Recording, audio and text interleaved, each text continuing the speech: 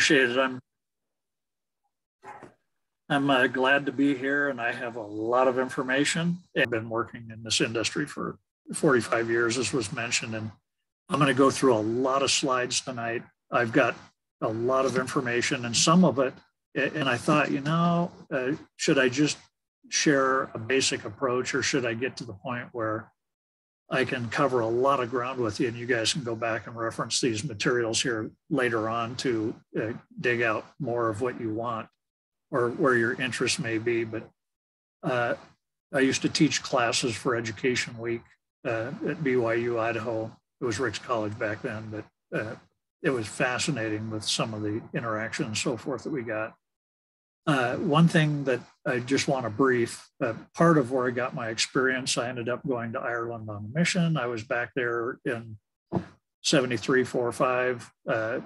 It was an amazing experience. I was in both Northern Ireland, Southern Ireland, and I got a chance to see society have problems in a major way. And one night, our apartment got bombed, the lower bottom corner of it, and it just rocked our building. And that was the beginning of a lot of open-eyed experiences I had at that point.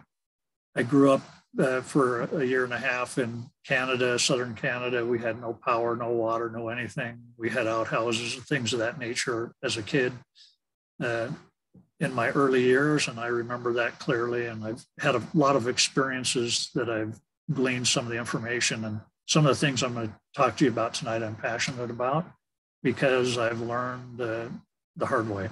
So at any rate, I'm going to go ahead and get going here. And real quickly, I'm not going to spend a lot of time on this, but why prepare for difficult times? One thing I want to make a point on, and that there's so many things we could drill down on here, but I'm not going to do it. Just very briefly, we can be affected or impacted by anything, anytime. And it's been interesting to me lately watching what's happening in Ukraine. Have you seen how many people are on foot and how many people are dragging suitcases? They don't even have backpacks or things of that nature. And they waited too long in some cases to make essential decisions that impacted them in a major way. And then when they ended up on foot, they ended up in, some of them, in real serious trouble. So one thing that I want to mention, never before in history have so many people become so dependent on so few for even the most basic necessities of life. Never in the history of the world have we ever been to this point. Most people either had gardens or things of that nature in the past. Today, we live in an electronic fuel energy powered society. And if somebody came in and they pulled the plug on the power grid, we wouldn't have any water, no sewer, no communication. Most of us don't have the tools, resources, garden seeds, space, or any of that kind of stuff to take care of ourselves. So it's important that people understand things that they can do to stack the odds in their favor, and they don't get caught off guard if and when potential things happen, which could happen to any of us anytime. And I'm not going to spend any time on this hardly, but some of the greatest enemies I've discovered over the years to preparedness, readiness are ignorance, procrastination, and indifference. I don't really care. I don't think it's going to impact me. I'm not too worried. Another key thing that I tell people when I'm working with them is you can't use what you don't have. You can't use what you don't know. And there's another part of that I add in here. You can't share what you don't have. You can't share what you don't know. And so there's so many interesting angles that flow through on that concept, which we'll get into a little bit as we're going through this today. And the most powerful tool you have is you in any circumstance. Sometimes we may be the only person that we can depend on. And so if our health, our mental acuity, our emotions, things of that nature, our spiritual anchoring and so forth aren't strong enough, that can have a massive impact when the stresses and strains come, especially when people are challenged. And one thing that I absolutely want to make sure, I'll bet nobody would be on this meeting today if we didn't have an online presence and if we didn't have electronics. I can't strengthen and mention this strongly enough that it's critical to build a library of how-to books on essential things. And there's a number of them that I would highly recommend that you have all the time on hand.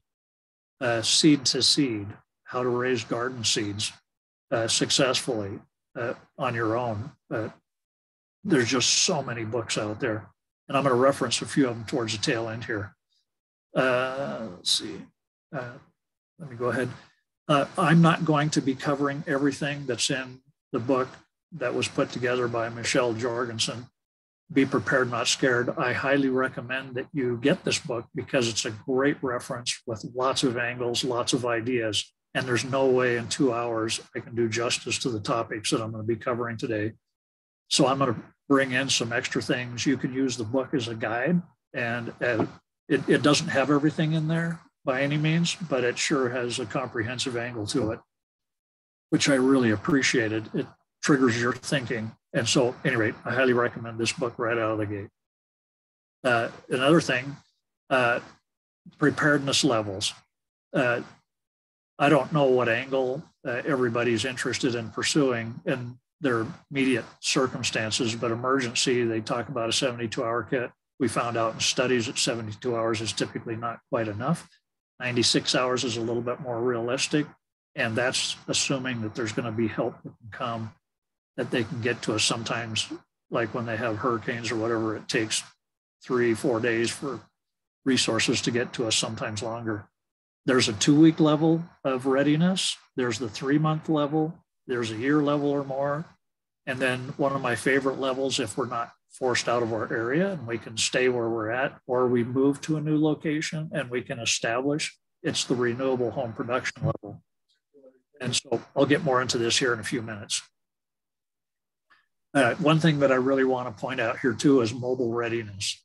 How many here, and I'm not going to ask for hands because I can't see all, but how many here today are home-based, and you feel like if you're at home, nothing's going to happen. I'll be able to stay where I'm at. Nothing's going to force me out or cause me to move or whatever. So many things that could happen. But one thing I want to make mention, backpack foot mobile readiness is absolutely one of the most anchoring things you can have. In Idaho Falls here, a lot of people don't think they're going to be moving. They feel like if power goes out and so forth, we're okay, we're in a good area. We are. The problem is, where do you get water? How many people have wells in their backyard? Almost nobody does. So you are going to be on foot if you're in the Idaho Falls area and you're having to go out and find water to drink, let alone sanitation or bathing or anything else. So if we're not ready on the foot mobile level, we can be in trouble.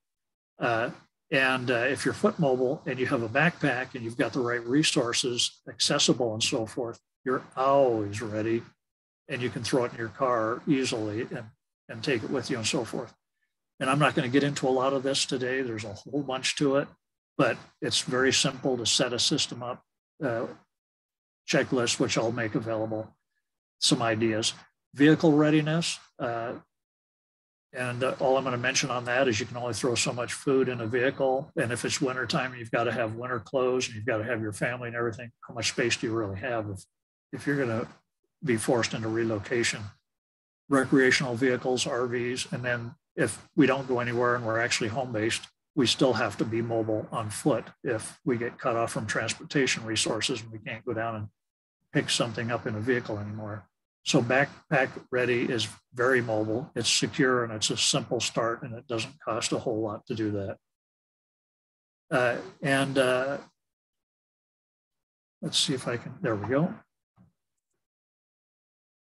So when it comes to preparedness, there's a lot of things in this slide here, and I'm not going to get into it a bunch, but you can see there's foot mobile, examples in here, people that are home, ham radio, home storage, home production, a way of heating the home when the power goes out, mobile where people have fuel resources like maybe propane, and that's only good until the propane runs out if it's long term. A nice thing if somebody has a a vehicle mobile and they have a trailer that they can hook up to a vehicle, you can carry a whole lot more. And if you have a well and you can put a manual well pump in, home production, there's all kinds of things. One of my favorite areas is if we're homebound and we're able to operate, turn your home into a production center and plant an edible landscape. And you guys are going to cover some of this stuff later on, so I'm not going to get into much of it right now. In mobile ready, there's one thing I want to point out here. This right here, I'll show you a bigger picture here later on, but one of the most powerful tools I think anybody can have in storage is a good quality, high capacity water purifier. If you're on foot or even if you're stuck at home, but you can go out to a puddle or a pond or something like that. And I'm not going to get into this because these are all hour-long topics, each one of these things I'm going to tell you about. I'm going to give you some models that I would recommend that I personally absolutely love. And I'll get more into the water purification here of something that's mobile. Down here in the lower right corner, can you guys see that? Heidi, can you see this okay? Yes, I can. Can you see my cursor down here? Yes. Okay, that is what I call a pack board.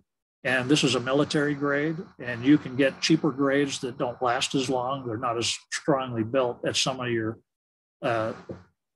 Preparedness or your outdoor stores or places like that.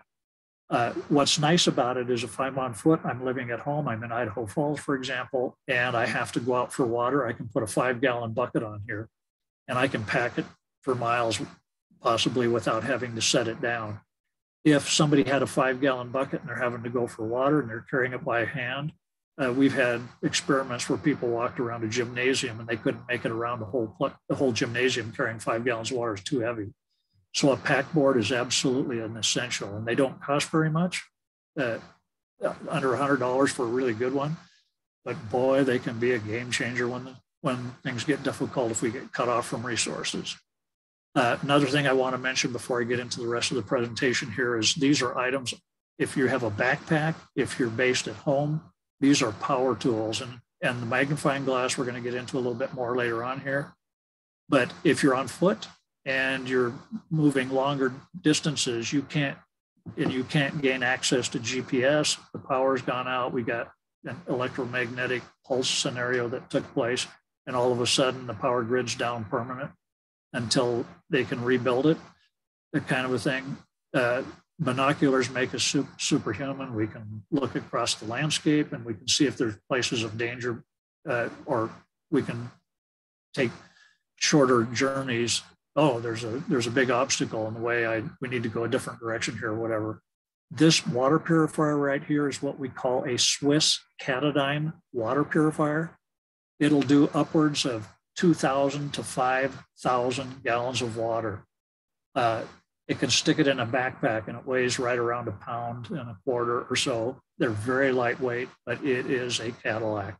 It's got a silver ceramic core in it. And of all the filters I've ever seen, there's a bunch of them out there, but they don't last very long. They plug up quicker. This one here, when it plugs up, there's a brush. You can go into the filter, pull the filter out, file the outside of it down lightly, put it back, clean it, put it back in, and it's all ready to go again. A phenomenal tool. This is my number one thing that I have. You can live almost a month without food, but you can only live days without water. And if you get sick and you get cholera, dysentery, or some other giardia or some other type of bacterial type things, while you're trying to be mobile or whatever, what a terrible thing to be sick and trying to hike, or to be so sick you can't even get out of bed hardly. So they had missionaries that went down to South America. They were using the Swiss Katadyn, and off all the ones that were using purifiers, they were the only 2 that didn't get sick out of 40 people that went down there. And they were using these on a daily basis, just drinking the water that was available down there. At any rate, let's get into the presentation. I just wanted to bring those up. Those are reference slides so you guys can see some things I highly recommend. And by the way, this I would have in a backpack. This I would have on your home front. And if you have to go on foot, you can use a compass, but without a map. especially when we get in areas we're not familiar with, you can be in trouble. And I'm not going to get into that right now. There's a whole discussion on that. But so we're going to go into light, heat, fuel, and power right now. And I'm going to brief through this fairly quickly. We're going to cover a little bit about what to store to provide light and heat during an emergency, how to stay warm and conserve heat if needed, what to buy essentials and what is optional, what are essential things to have on hand, like that water purifier I just pointed out is a phenomenal tool, and how long things can be stored and how to make fire anywhere, anytime. And a few thoughts. I tell people, if you're on solar power, you can have your whole home set up. And I don't have time to get into this. I do this for a living. I've done this for years. I always have a non-electric backup. When solar goes out, if we go through an EMP, electromagnetic pulse scenario, which has been in the news a lot lately, if that happened and we're out of power permanently until actual replacements of equipment, transformers take place and so forth, if we don't have non-electric backups and our heating system runs off of fuel, but it has an electronic sparker, it has a spark igniter, it has a blower, anything like that, circulation pump. As soon as the power goes out, the heat system quits, even if we have natural gas in a lot of cases or in most cases, so be aware of that. Also, in one of the manuals that Heidi was referencing earlier here, have enough bedding on hand that on the coldest day of winter, if you had no other source of heat at all, you could climb under the covers and you could stay warm with just your body heat. And that's a directive that came out in one of the church manuals, just so everybody knows, a recommendation. And that link I'm going to make available here later here. But have a full set of layered winter clothing with good quality boots. That's phenomenal foot mobility, but it could keep you very alive. And I could get into winter clothing in a big way, which we don't have time right now, but I'm just giving you some thoughts, food for thought here. And as we're getting into this, I want to mention there's active energy sources and there's passive energy sources. Active energy sources include things such as gasoline, propane. Those are all fuels, electricity. They're all things that are active. There's movement that takes place. We have to use them in equipment, so forth. Passive energy is like sunlight. I don't have to do anything. In the daytime, it's there if it's not cloudy, and there's ways we can use it. So I'm going to reference tools and things you can use here and just as we're going along. And I'm not going to cover this very much. I'm just going to give you some ideas of other things. Rocket stove is a phenomenal tool. If you get that, it takes way less fuel. I can boil water, cook food, heat up a rock, heat up water to stick in a sleeping bag to take the chill off, and it only takes minutes. And I can use wood scraps and twigs and things of that nature to make it operate instead of having to build a big fire that wastes a huge amount of firewood just to keep me warm. And I'll get more into this a little bit later on here.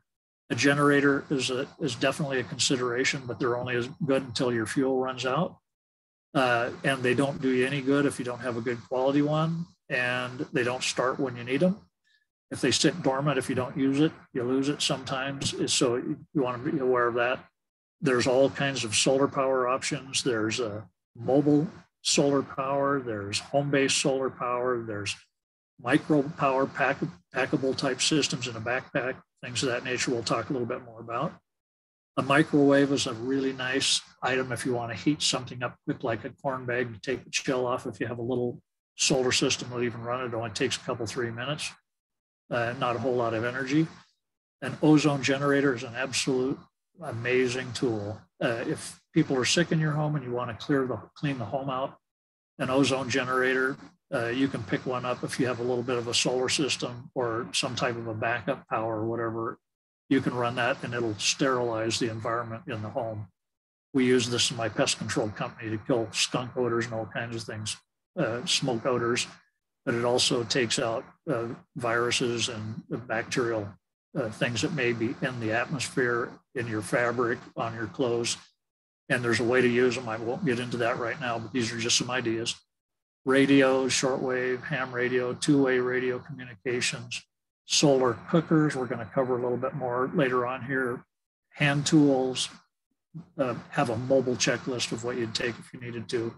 And if you have a home-based Berkey water purifier, those are the bigger version of the one I was just showing you. The Swiss Katadyn is the same thing, same basic thing. At any rate, and we've already looked at that. So what I'm going to do real quickly is I'm going to cover a few things here. And at the end of each one of these sections, I'm going to ask you guys, let you ask some questions about what we're covering. When it comes to generators, one of my favorite generators, if you're getting a small generator, is this guy right here. Honda puts out what they call an inverter version of these generators. I've got one of these 2,000 watt generators. This is a 2,200 watt version. Mine's an little older version. It only burns 1/4 of a gallon of fuel per hour. They're very good, high quality. They're easy to start and they're quiet. They're very quiet, but they put out a good quality power. If you get a cheap generator, sometimes like with this one, if I put a 120 volt light bulb in it, plug it in, it'll look like a normal light bulb in a house. But I have other generators that if you plug a light bulb into it that are way bigger than this, the light bulb looks like it's half bright because it has a non-true sine wave output. So even though the voltage is the same, I'm not getting near the amount of power out. And so having a inverter or a true sine wave or a pure sine wave generator is, if you can, is what I would go for. And these generators are relatively cheap. It's very lightweight, easy to move around, and I can go about 4 hours with 1 gallon of fuel fill up in it. Other things, I'm going to point a few things out here on the screen, and then I'm going to go through the checklist here real quick. This here is a, this here is a small solar generator you can throw in a backpack, and you can put AA, AAA batteries in them. And you can get these. I'm not going to get into all about how to get them, where to use them, how to use them, any of that kind of stuff right now. I'm just going to tell you things that I would recommend. The thing that's nice about this is if I have a radio, a flashlight, and so forth, as you get into a flashlight, I don't even buy small tools. Have you seen those rechargeable type flashlights that you plug into the wall? They've got a USB charger. Did you know that as soon as the batteries wear out, you can't replace the batteries in those without major hassle? It's almost like they're disposable. But if I get AA or AAA batteries, I can keep my appliance, I can keep my flashlight, but I can charge it using one of these chargers. And this charger here will also charge the batteries up using a USB connection. So this particular charger will charge with solar. There's a solar panel. Stick the batteries on the inside here, and I can stick it outside, and it's a slow charger. It's a little panel, but I can also plug this into a USB port and quick charge the batteries. This is one of my favorite lights to plug into a USB port. And if you have a USB battery, backup battery or whatever, or you have a computer, you can plug these in, and they're super bright. These ones, one of the brands I like is called Yeti. It's Yitee. These are phenomenal, and you can order them on eBay and places like that. And if you have a couple, 3 of these on hand, it's amazing how much light they put out. You just touch the back of them right back here this is the back. Oops. This is the back right here. And if you just barely touch the back, your finger warmth automatically turns the light on. You touch it again and it turns it off. But you can get a huge amount of light with a limited amount of power from the battery that you're plugged into. So if you're getting rechargeable batteries, I get the nickel metal hydride. That's what this stands for here. Nickel metal hydride. AA, AAA, you can get C cell, D cell batteries, but they're a lot more expensive. A lot of solar or a lot of flashlights, radios, I don't even buy one if they don't have AA, AAA battery capability. I won't even waste my money on it, because when the battery dies out after some use and it won't take a charge anymore, my flashlight's worthless. And so I get stuff where I can replace batteries, and I can store a lot of the AA, AAA batteries for cheap. I can order those online and utilize them that way.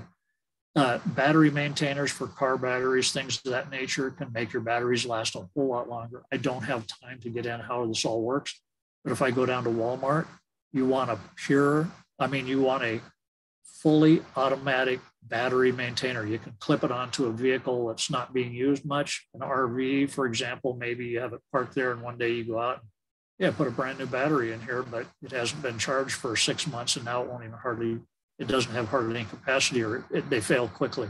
So if you put a battery maintainer on, and you can get a 1.5 amp or a smaller battery maintainer, and all they do is keep your battery topped off all the time. Lead acid batteries, which is what your car has, which is what your motorhome has, which is what a lot of home power systems have, except for some of the new batteries coming out. If you don't have a battery maintainer, they will lose a part of their charge every month. And if they're not fully charged all the time, or at least once a month get fully charged, the battery's lifespan significantly shortens. So a maintainer is super cheap. You just plug it into the wall, leave it plugged in all the time. But when you need it, your battery's full charged and it hasn't been wearing out, sitting there doing nothing.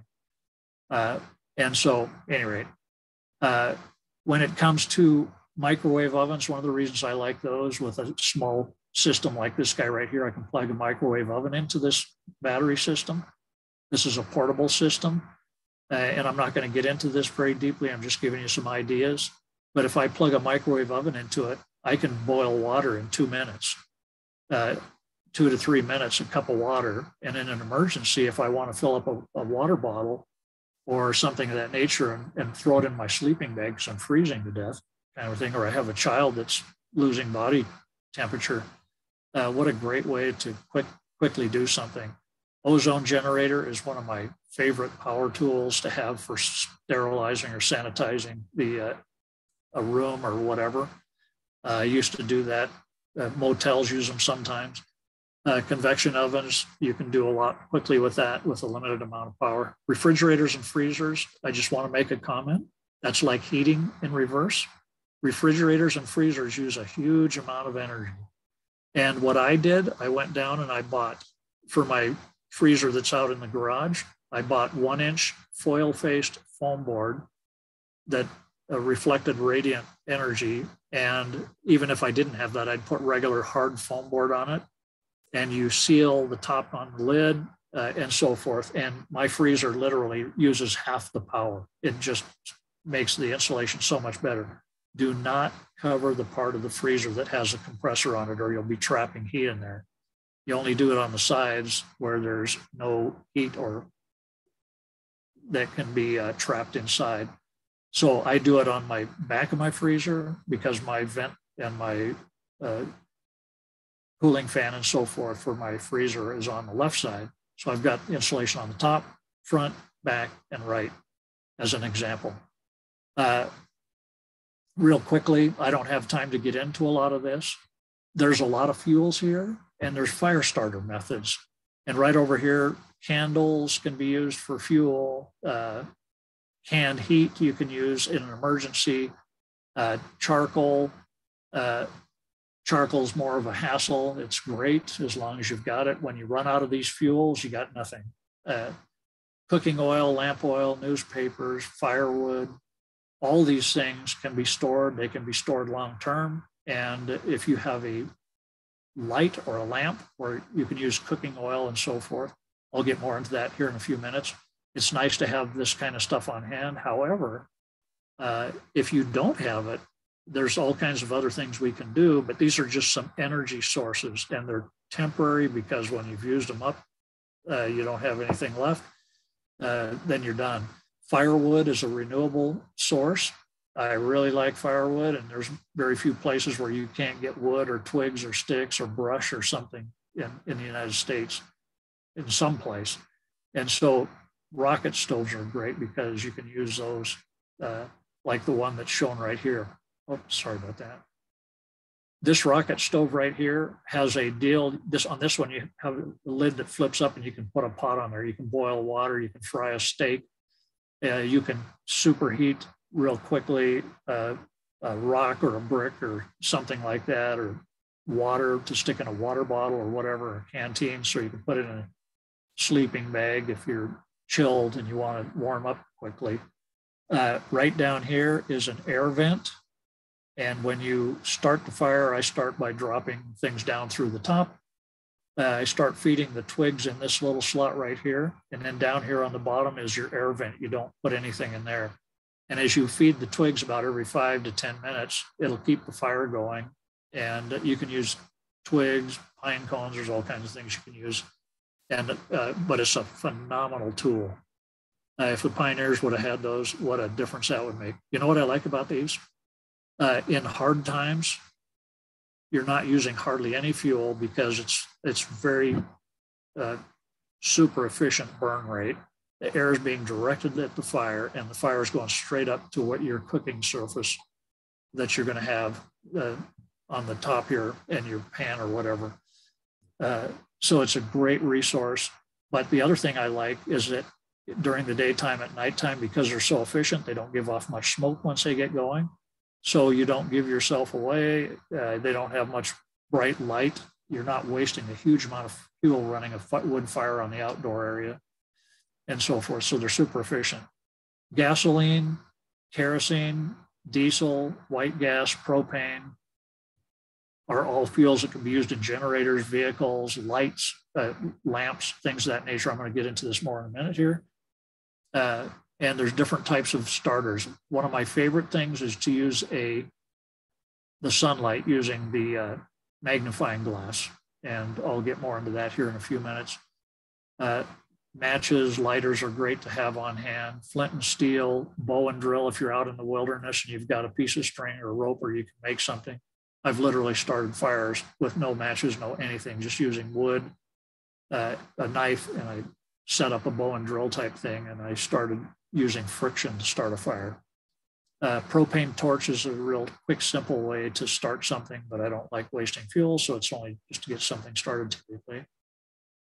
Battery sparkers, I can take the 12-volt battery on a car, for example, put a piece of wire across it, just strike it negative to positive, and I could create a spark and start a fire, or get some tinder smoldering, and then I can blow it into a flame. Fuel stabilizers. These are really important if you're storing gasoline, diesel type fuels, and you add a fuel stabilizer like Stable is a brand name. If you add the stabilizer to your fuel, it'll make your fuels last 18 to 24 months. I had an aircraft one day and I had it sitting for a year and a half, and I went out one day and I couldn't get it to start. And I smelled the fuel tank and it smelled like kerosene. I mean, it smelled like varnish. I went, what in the world? Who put varnish in my tank? I didn't realize that the fuels break down and they corrode. So if you use a stabilizer and you're storing gasoline for your vehicles or diesel for a vehicle or whatever, that's a great way to extend it. Gasoline and diesel, just so you know, are, if you're using it in a vehicle, stabilizers are essential. If you're going to use diesel that stinks and it doesn't work like it used to, you can still use it for lighting and for cooking and things of that nature. Here's some lights. Again, we talked about batteries. Nickel metal hydride, AA, AAA is my favorite. This flashlight holds 3 AAA batteries. This flashlight holds some AA batteries. So these are different sources of light. I love these types of lamps. They're windproof. You can take them outside. I can use diesel fuel. I can use used motor oil almost in here. It may smoke a little bit, but I still get light out of it. You can use candles. You can use kerosene. It's really nice, clean fuel, but if I have to, I put diesel in there and I'll burn my lamps off that. And I turn the wick down enough to where it doesn't smoke. You can take a can of Crisco. You can take cooking oil, like here's olive oil or any type of oil you use for cooking. You can put a little wick in here, and if you can get it to stand straight up, you can literally turn that into light, and you can take the chill off of a little room or a tent or whatever. This over here is one of my favorite tools. It's a hand crank generator, but some of them also have solar panels on the top. So I can hand crank that, and if I have no power whatsoever, especially if it's got AA, AAA batteries in it, that's the type I would look for where I can replace them. I can hand crank that and then listen to the radio. I have a flashlight on the front end here, and if it's solar powered and you've got the hand crank and you've got the batteries and it has a USB charger, you can plug into it, then what a cool little tool to have. And make sure that your light bulbs are LED. I don't like halogen. I mean, I love them, but they drain batteries fast because they use a lot of power. They're not very efficient. They give off a lot of heat. LEDs are by far the most efficient light bulbs, and they make your batteries go much farther between charges. So I'm talking fast because I've got a lot to cover here, but you guys can take this program, you can go back, look at this stuff and drill down and see some of what I said on there. I love headlights. I can put them on my head, and when I'm working, it's out of the way and my eyes are looking right where the light's shining, and it makes it so easy. They're so nice. This here's a solar yard light. You can get them for a few dollars at Walmart or places like that. There's a solar panel on the top. They're not the best in the world. They have but they'll last for a couple, 3, 4, 5 hours at nighttime. And they use AA, AAA batteries. And if they don't use AA, AAA batteries for their battery in there, I won't buy them. So make sure it's got AA, AAA, because when the batteries go bad, sometimes they don't even last a year being out in the yard. And then, hey, my light's not working. It's because the batteries quit working because they wore out. They weren't very good quality. So have AA, AAAs on hand and you can replace them. And that's sorry about that. That's a great little tool to just have in storage if somebody doesn't have any budget at all. I think I went down to Walmart and you can buy them for less than $5 a piece. Here's other ways to use solar power. These are all things that I've done. I've put together a parabolic dish. I wrapped it with a mylar reflective material, and in 10 seconds, I can start a stick on fire pointing it directly at the sun, or I can get it smoking and it'll burst into flames if it's bright sunlight, especially as it gets to noon where you have more energy. This is a solar oven. I took this one day up to BYU, Idaho, Rick's College at the time, and I was baking a loaf of bread in the main quad, and the students are walking around smelling fresh bread baking, but they didn't realize the bread, they walked right past it. It was sunlight baking the bread. This particular oven that I have is not available anymore, but they have other solar ovens. This is just an example. But I popped this lid off, I put the loaf of bread on this rack here, and I can literally bake one loaf of bread almost as fast in this at the middle of the day when the sun's out as I can in the oven in my house. This is a solar greenhouse that I have. I'll show you more pictures here later on. This is April. We have snow on the ground. I'll show you pictures on that. This is another little greenhouse I just made using clear plastic siding that I got from Home Depot. I put this together. Over here, we only have a 91-day growing season in St. Anthony where I'm at.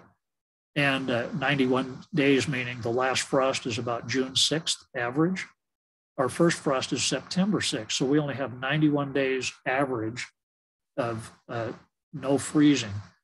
I planted my tomatoes out here in February when it got down to 5 below zero. And I'm not going to get into how I do this right now, but I'm just giving you some ideas. And I was picking vine ripened tomatoes for 8 months, clear almost to Christmas time with no heat whatsoever, no lights, no heat, no anything. I have a door on this end, door on the other end. I open the doors and I can cross ventilate. In an emergency in the wintertime, I can go in here when it's 10 below zero outside with the doors shut, and it'll be 80 to 100 degrees in here because it absorbs the sunlight and it heats up the inside of this little house. It's a great place to warm up, a warming shack, so to speak. Here's a solar box cooker, which I built, and I can tell you some really cool stories. I'm not going to get into it all right now because I don't have time. On a home system, if you buy a traditional home system and you put solar on your house, did you know that most solar systems on houses quit when the power goes out? If the power company goes down by code, they have to quit to protect the lineman from getting electrocuted. This particular system is one that I put in. It has solar panels and wind power to generate power. You have to have a way to store power for nighttime and during low light conditions, or when you need extra power to run heavy loads and you're not getting enough from sunlight. So this is your storage system. And this over here is a system that converts it to 120, 240 volts in your house. So here's a way to generate power, a way to store power, and a way to convert power to the voltages in your outlets in your home or whatever that you're going to be running. So this is the elements of a system. In a regular home system that power companies are putting into homes, they have solar panels and they have an inverter that connects them directly to the power grid. And I'm not going to explain how it all works. There's a lot to it, but that's all they have. So when the power goes out or at nighttime, if the power company's power goes out, your solar does you absolutely no good because you don't have a way to store it and manage it without the battery. So you have to have batteries. So if you go to get one for your house, if it doesn't have batteries on it, it costs more, but it's worth its weight in gold when the time comes. Here's a motorhome that we lived in for 2 years, 27 below zero. I put in a little wood burning stove. I didn't cut a single hole in it. I had a little stove that we had built, little tiny one that has 15-inch box. It's not much. You can stick a carton of eggs in there, size-wise, 18-egg carton in there, and have a little space on the sides, and it's about that deep on the inside.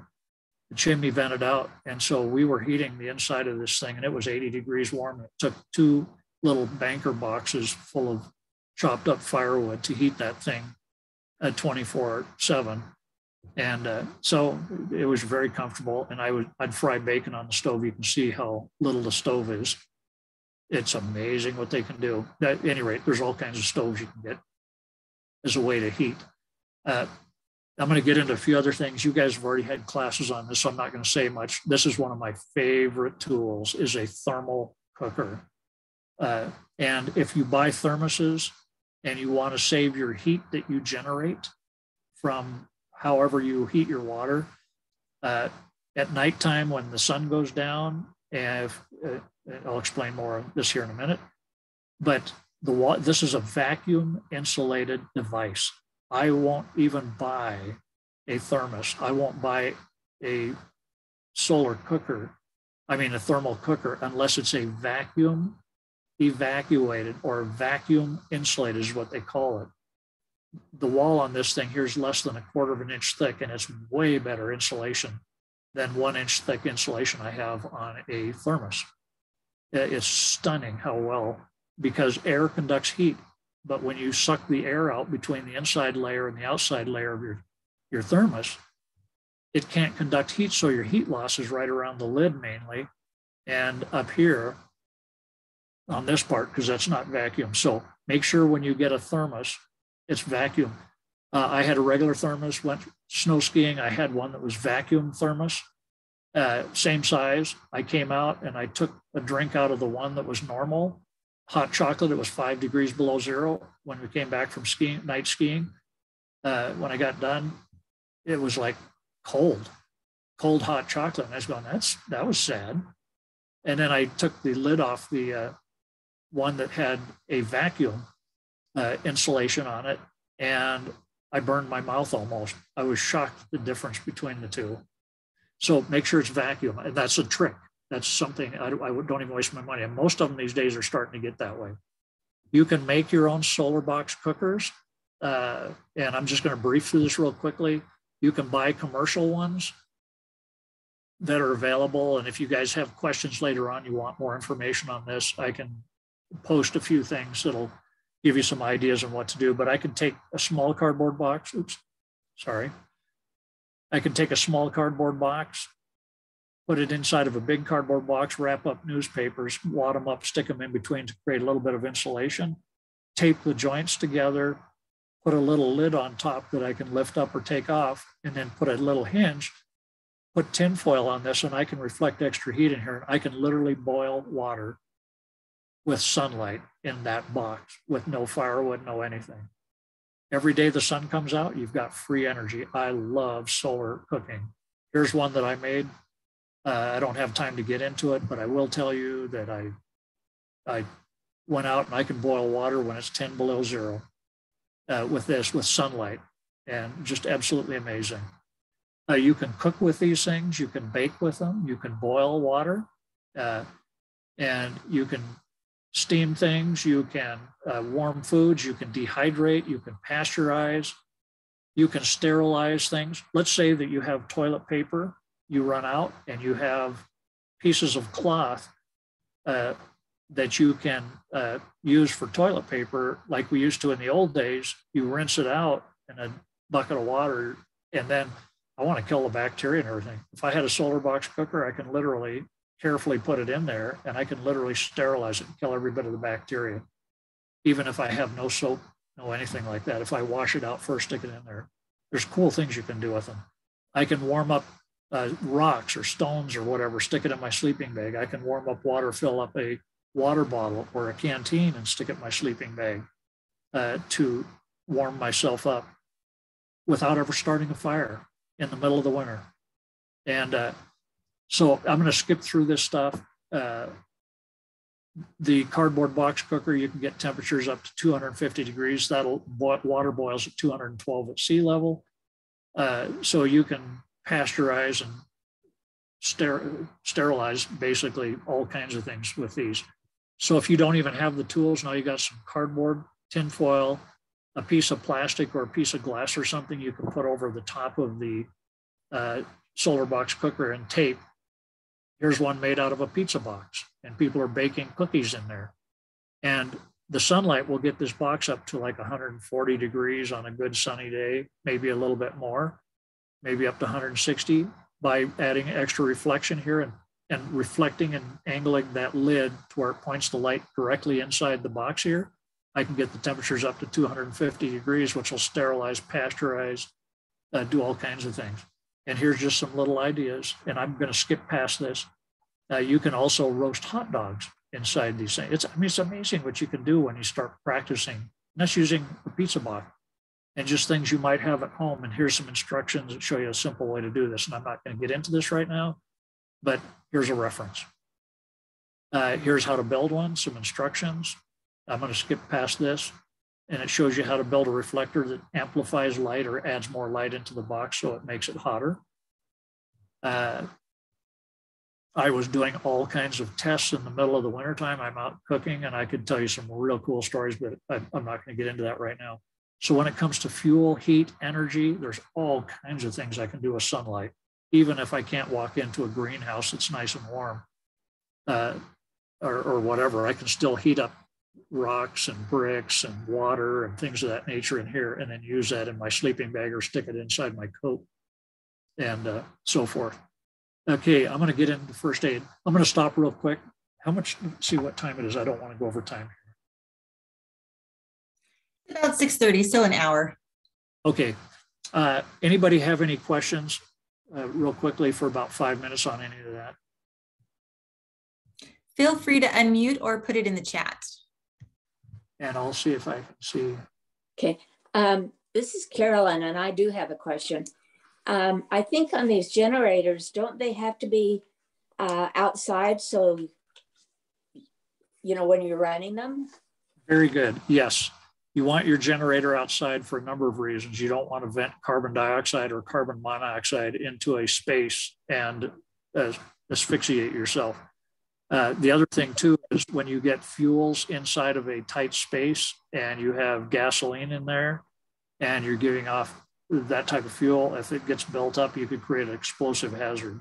So you want an extension cord that goes outside or whatever if you're going to use that type of a generator. Another thing you can do is put in a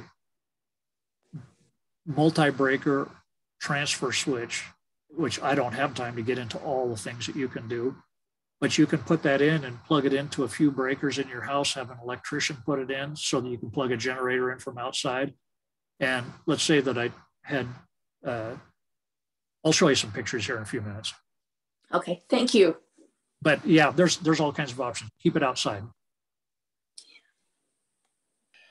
I have a dumb question. There's no dumb questions. So, you know, I'm thinking worst case scenario here where there's no electricity, we're, you know, planting and all those different things. So how would one go about, let's say, making sure that they can keep maybe food items cold?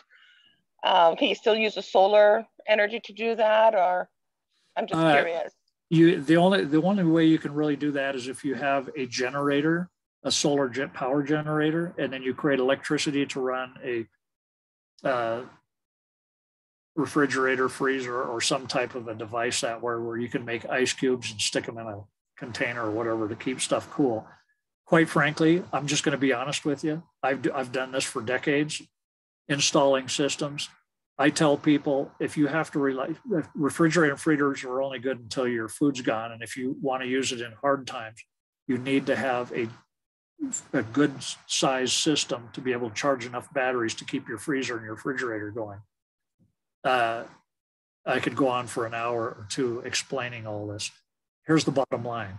If I get into hard times with everything we've got, and if I don't have a big enough solar system, what I'm going to do, I'm going to take the food out of my freezer and cook it, or and then maybe dehydrate it or whatever, so I can keep it in jerky form or whatever long term. I'm going to use it up quickly, and I don't want to waste my power that way unless I have a good sized solar system that can run it and keep it going day by day.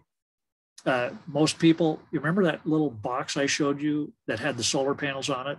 There's people buying those and they advertise them and they say, yeah, this will run your refrigerator.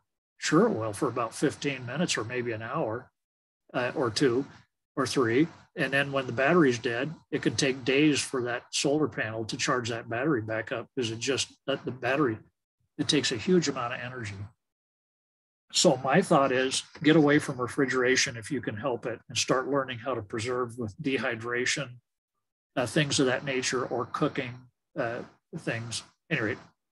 Hey, Dave, this is Lee Gasper-Galvin. I was just wondering on your batteries that you use to store solar and wind energy at your house, what battery chemistry are those, and what brand are they? I've used lead acid like Trojan, or there's a few of them that are out there, and I can answer more of this stuff in email questions later on here. But I used lead acid. They've now got lithium ion, and it's a new technology that's just amazing. But it's more fickle when it comes to cold, and so you have to handle your batteries more effectively. The bad thing about the lead acid batteries is you have to add water almost on a monthly, every 2 month basis. You have to add distilled water. So I have a little distiller that I can make water if I have to long term. Yeah, unless you have AGM batteries, you wouldn't have to add water to those. Here's the problem with AGM batteries. Typically, they cost twice as much, and they have half the lifespan. They don't have as many cycles.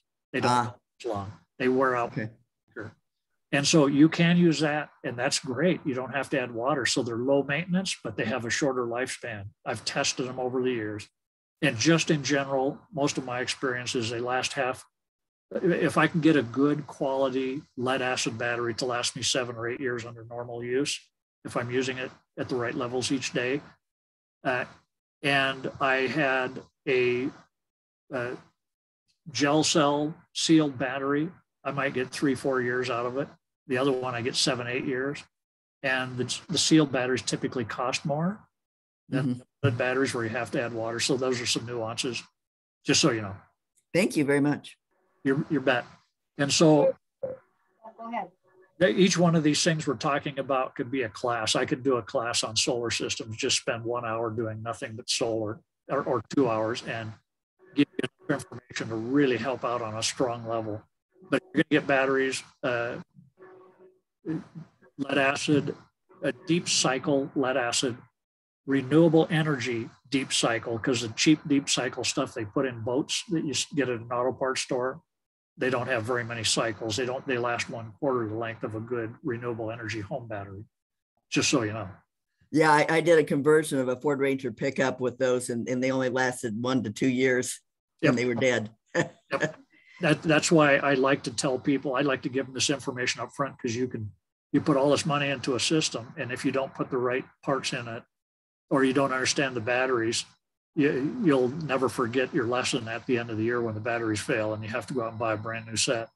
And in a home system, they were running $3,000 to $6,000 just for the batteries. And if you have to replace them after 1 year, to do that, or 2 years. So what I do is I get much better grade, and then there's tricks to making them last much longer. Additives you can put in the batteries, like a thing called battery equalizer. I just happen to have it sitting here. It's a liquid I can add to lead acid batteries, and it can extend the life out 50% of the battery's normal lifespan or more. Well, I appreciate that. Let me go ahead and get into the health end of things. I've got a ton of information here. I'm going to go through this very quickly. Oops, let's see if I can. And I'm not going to spend much time on these slides. You can read these later on when you go through this, but just what to store in a medical emergency, learn herbal and other remedies that can be used in an emergency. And if you go into the scriptures, they talk about using herbs with skill.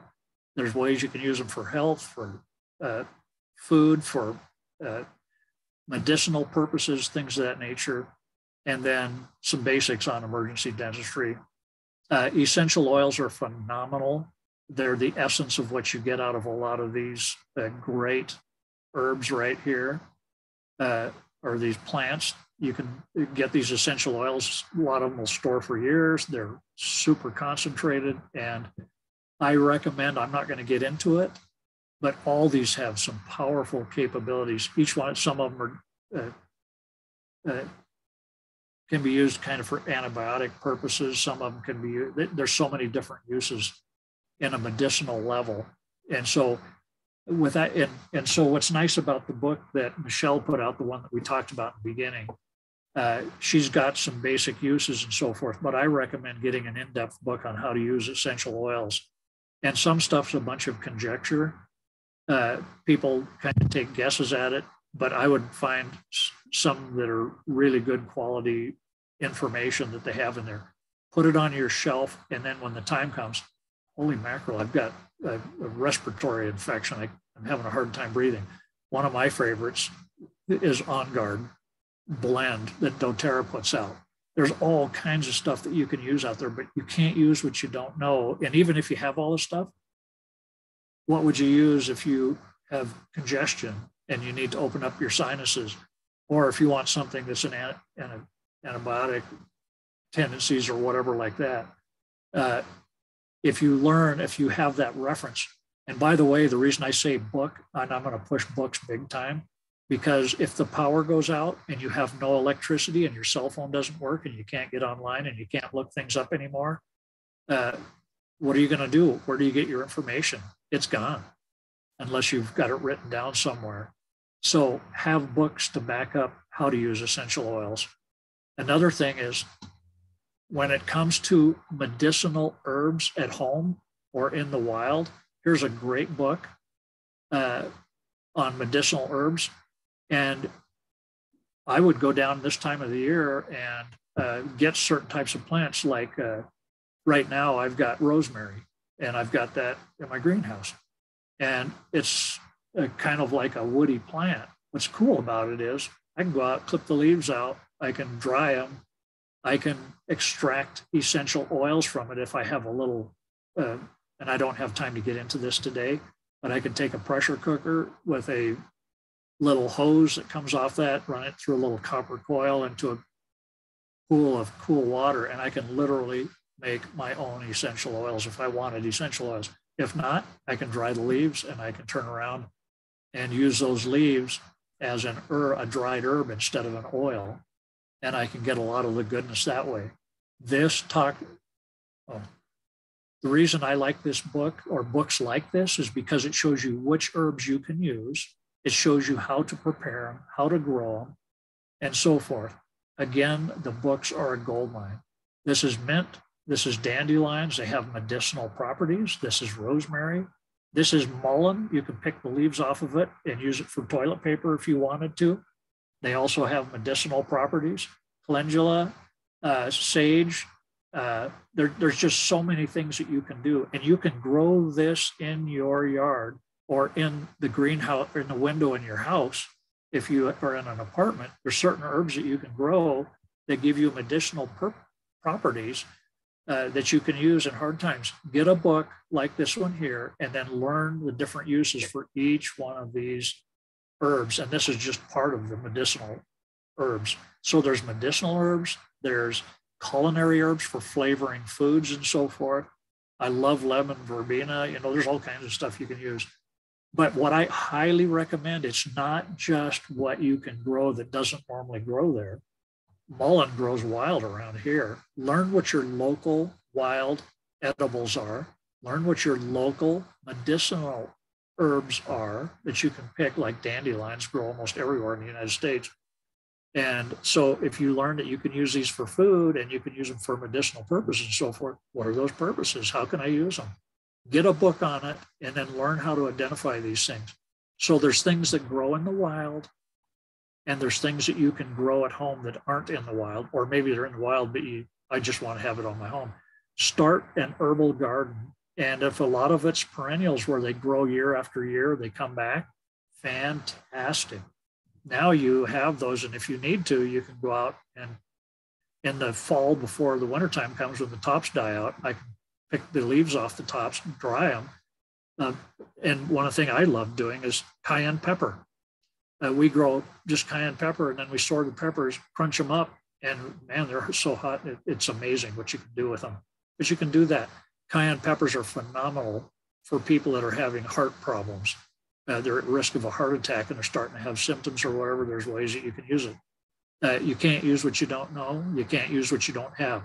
I would get these books or something like it while they're available, have it on hand, brief through it. And in an emergency, long-term time frame, you can go through and start learning what's available locally to you if you haven't planted anything, what's in the wild. Or if you've planted it, you can intentionally plant things that are going to give you great capabilities. So just wanted to mention that. I'm not going to get into first aid supplies and things of that nature very much right now, other than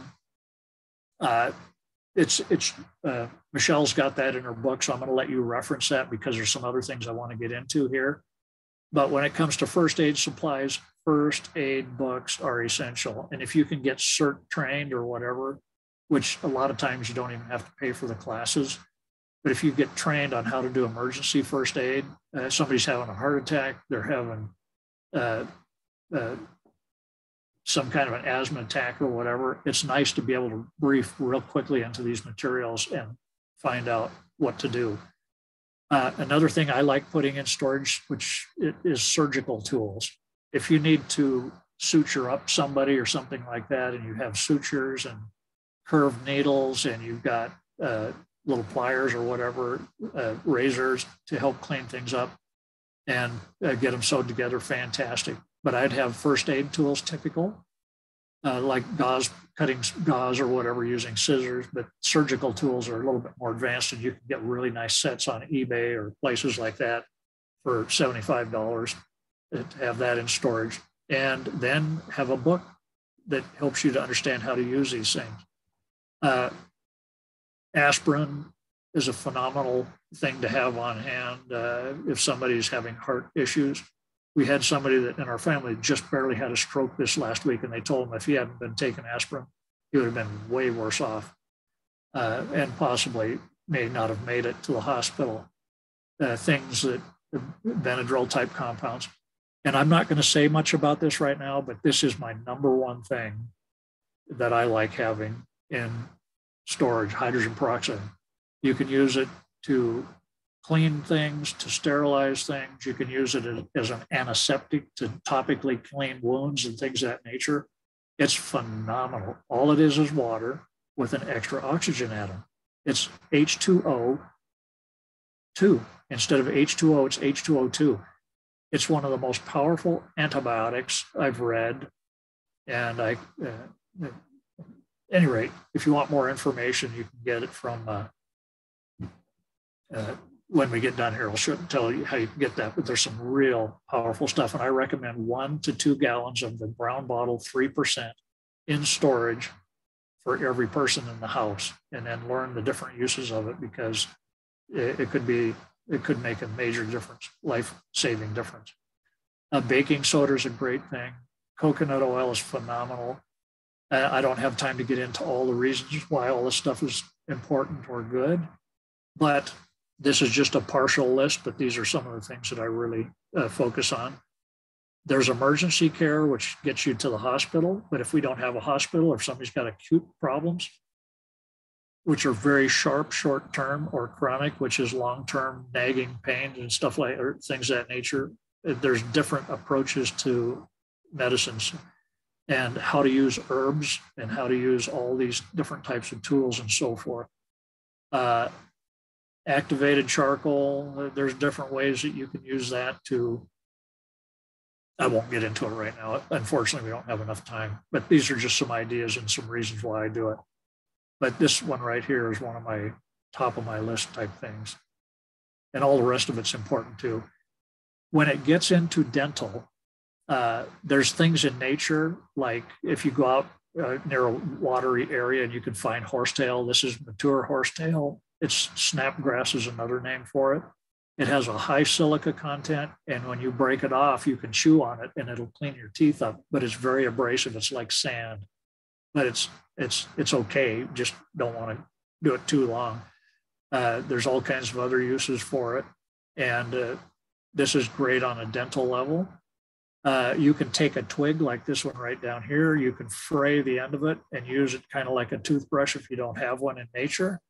And if you've got baking soda, oh my goodness, that's one of my favorite cheap materials. I can go down to Costco or Sam's Club or whatever, and for $8 buy 15-pound bag of this stuff, and it'll last forever. So have this kind of stuff on hand and then learn the uses for it. Another thing is when you get between your teeth, a lot of rot happens between your teeth. And if people don't have floss, they don't have a way to get in between your teeth. One thing I want to mention on dental, do your dental work, keep it up to date all the time. If you don't keep it up to date, you've got a tooth that's going bad, and then all of a sudden we get cut off from resources, we can't get to a dentist for whatever reason, now we're in big trouble. And people that get tooth problems and have issues that way, that can impact your whole health. And it's a major cause of issues when people can't get access to help. It makes them sick. They're in bed, they get chills, there's all kinds of things that can happen. Again, your mouthwash, hydrogen peroxide kills bacteria. Oops, sorry about that. It kills bacteria, it kills viruses, a lot of viruses. And when you swish with it, you can spit it out, but there's a way that you can drink it, but you can't drink it straight. And I'm not going to get into that. That's in that handout I think Heidi's got. At any rate, it's a power tool. The minty oil mouthwash, salt water gargles, mouthwashes, colloidal silver.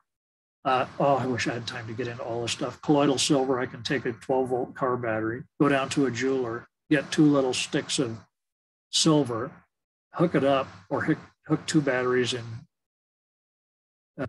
series, and make it 24 volts instead of 12 volts, and I can make my own colloidal silver. And I don't have time to get into it. It's cheap, but at any rate, there's powerful things you can do with that. And when you take it, it also kills bacteria. And we talked about horsetail. You can dry it, powder it, chew on it fresh. It's very abrasive, so don't overuse it.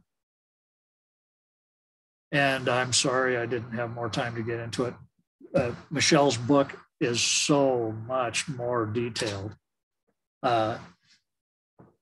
But I just wanted to, does anybody have any questions right now?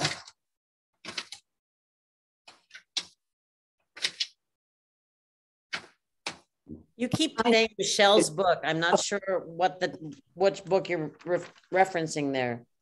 She's got all kinds of information regarding what to store. She has more information on essential oils. There's a lot in here on the health end of it. And instead of replicating that, recommend that you get that and use that as a reference tool and have it in your library. What is the name of the book? It's called Be Prepared, Not Scared. And in the beginning of this slide. Okay. So that's what I would use. Now, what I'm going to do is I'm going to get into something very quickly here. Oh, I'm so sorry I don't have. Well, you get that ready. Let me just explain. Michelle Jorgensen's book, she was the very first speaker on our first class, and she taught the first 4 chapters of her book. And then her book is 12 steps on how to get to be prepared and what to do first. I took those 12 chapters, broke them into our classes. And so Michelle herself taught the first 4 chapters, and we had Katie teach the next couple chapters. And then we had Cindy teach the next, and now Dave is teaching all these sections on that chapter. So that's why he's relating to that. And then communications, the last chapter, which will be in 2 weeks. So it's kind of based on that book. And as Dave said, it's packed full of information. Thank you. I have to tell you, I could literally spend hours on every single individual topic in here. I don't have the time and we only have 2 hours, but I want to give you an overview of what's possible. Right now, I'm going to cover something very rapidly. I don't have time to get into it. My wife's a certified health coach, live blood analysis, microscope, all kinds of stuff. What an amazing system. We have a program we put together over the years that has just been stunning.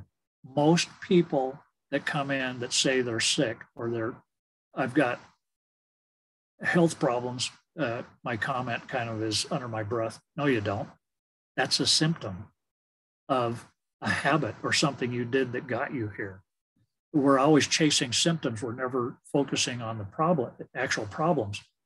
If people changed their habits and what I'm going to show you very rapidly, I don't have time to get into it. I'm just referencing it and the slides are here, but there's a whole bunch more on how to use it effectively. This is based on word of wisdom, flat out wonderful information. And I'm going to go through here very quickly. And again, if you have issues, health issues or whatever, disclaimer, the following information is for informational purposes only. Go out, study it and discern it yourself. But my experience on my end has just been phenomenal. And I could go through and tell you story after story. I'm going to show you a couple pictures here in a minute. So in hard times or coming up to more difficult possible challenges, always be at your peak strength, endurance, and acuity, mental clarity, the ability to think. Health is a condition of being sound in mind, body, and spirit. It's a condition of the body. It means being free from weakness, infirmities, disease, or pain. And here's my blood. This was years ago, a few years ago. This is not even normal. See how this is all chained together? And there's not a round cell in here. Oops, sorry. Not a round cell in here. I was dehydrated. I was eating too many calories, not carbohydrates per se, just flat out calorie overload. I had serious dehydration and I had toxins present. And when it's chaining together, I'm not getting enough water. And this is 24 hours later after a 24-hour fast, rehydration, 8 hours of sleep. What a night and day difference. There's pictures, and if I didn't have a microscope, we would never have seen this. Doctor's office probably wouldn't have taken the time to show us this here. It's way better. Anyway, there's a first-class example of how you can change things if you understand what I'm going to share with you right now. Here's what we call an 8-point quick start. When individuals experience health problems, they almost always are out of balance in one or more of the following 8 points of self-reliant health that I'm going to share with you right now. Here's a little tool. This is only part of it. There's 4 pages. This is the front page. Where are you at right now? How much water are you drinking? Most people do not drink enough water, and they drink milk, they drink juices, they drink diuretics like coffee, tea, alcohol. They drink carbonated beverages. Oh my goodness, what a disaster that can be on sucking the moisture out of your body at the cellular level. So they drink all this, and your body will try and get water and moisture from where it can, but it struggles big time. And there's whole books out on this. One of my favorite books is You're Not Sick, You're Thirsty. Another one the author put out later on is called Your Body's Many Cries for Water. This is one of the first things I like asking people: how much water are you actually drinking daily? It's half your body weight in ounces. If you didn't do anything, but you took this side over here and you just start balancing yourself more, 80-20 diet, 80% alkaline foods, and it gives you a list of the types of things to avoid and things to use. Drink half your body weight in ounces. If you weigh 200 pounds, half your body weight in ounces is 100 ounces. 100 ounces divided by 32 ounces in a quart, that's just a tad over 3/4 of a gallon of water a day, and so forth. How many people are doing that? And I don't want to drink that kind of a thing. Well, okay, then you suffer the consequences later on. Avoid toxins. And I'm not going to get into this very much. I'm just giving you an overview. Toxins are added sugars, white sugar, brown sugar. Those are all toxic. And they give us energy, but they weaken our system in other ways, and they can change and I won't get into it right now. but it's just stunning. And then a lot of products that we put on, lotions, cleaners, solvents, deodorants, cosmetics, they've got all kinds of chemicals that are absorbed through the skin and they can build up over time. 7 to 9 hours of sleep, good quality sleep, aerobic exercise. I've got a little exercise routine that I go through. It takes me 3 minutes to 8 minutes, and I've monitored with live blood analysis. I've done pulse oximeter, glucometer, all kinds of things, blood pressure, all kinds of things. And it's stunning to track this. And we've got some tools that help you to see what's really going on and watch the changes take place in your system to push you in a more healthy mode. Purpose, attitudes. People can have attitude issues. If somebody gets stressed out, did you know you can see, smell, and hear stress? Have you ever had some news that came that was so bad that your stomach started churning and you could hear your stomach gurgling? That's instantaneously going acidic. You can smell it. Your body odor changes when you're stressed. You can see stress in people's countenances. Attitudes are a choice. And if we learn how to manage, and so I don't have time to get into all this. This is a really cool, simple approach. An ounce of prevention is worth a pound of cure. So again, diet, 80-20 diet. This is just basic, very simple. Eat meat sparingly, non-GMO, organic focused. And I don't have time to get into how to do this, but whole grains, fruits, vegetables, more alkaline foods are in that line. And there's charts out on alkaline foods. Another thing is water, half your body weight in ounces. We talked about that, so I'm going to skip this real quickly. Toxins, artificial sweeteners, big time.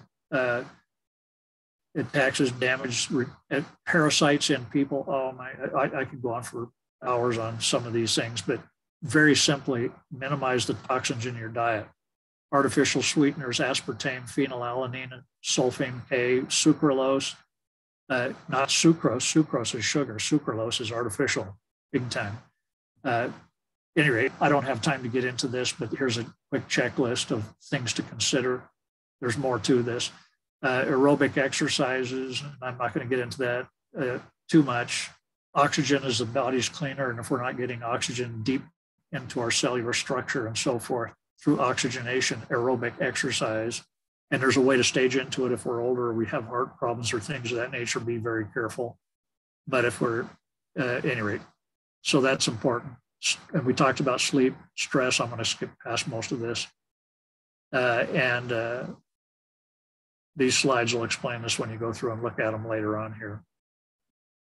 Another thing I wanted to do very quickly, here's something that we put together. We have relief societies, and we had county organizations like search and rescue groups take these things, and they'll put one of these together. It's a full day food supply, fire starter, toilet paper, first aid.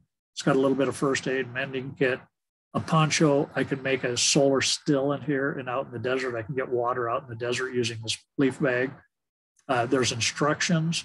It tells you on the back of these instructions, which I'll show you some pictures here. Here's what's in it.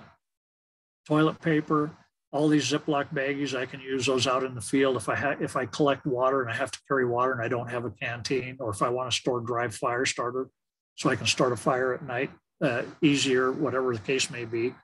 Hard grains, I don't even have time to get into this, but I can soak these grains like hard white spring wheat, for example, or hard red.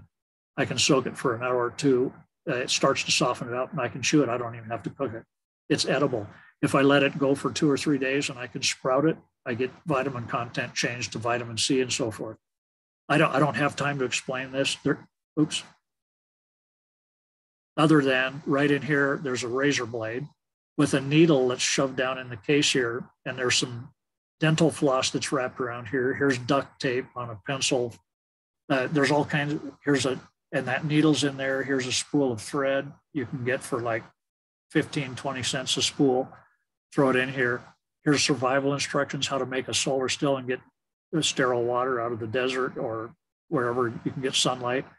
This is the cover of it. It tells you what's in it, or it shows you what it can be used for, and it tells you what's inside this.